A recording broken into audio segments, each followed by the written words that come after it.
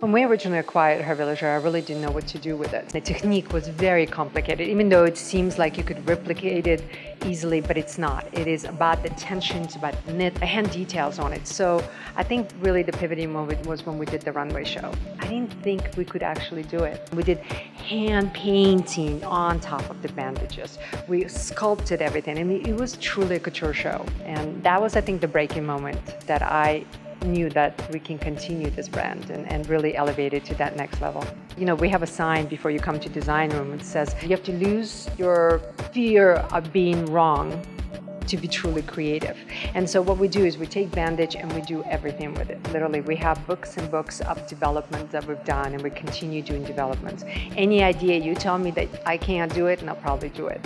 So I think it's also understanding woman's body shape and understanding what would look great on her and just having fun. I mean, I love challenges.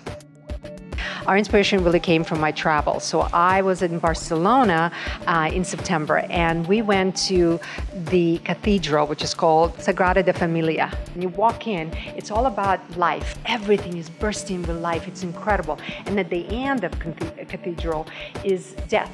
So it's all black and it's dark. So the way the whole show starts off is white, and there's birds, jacquard.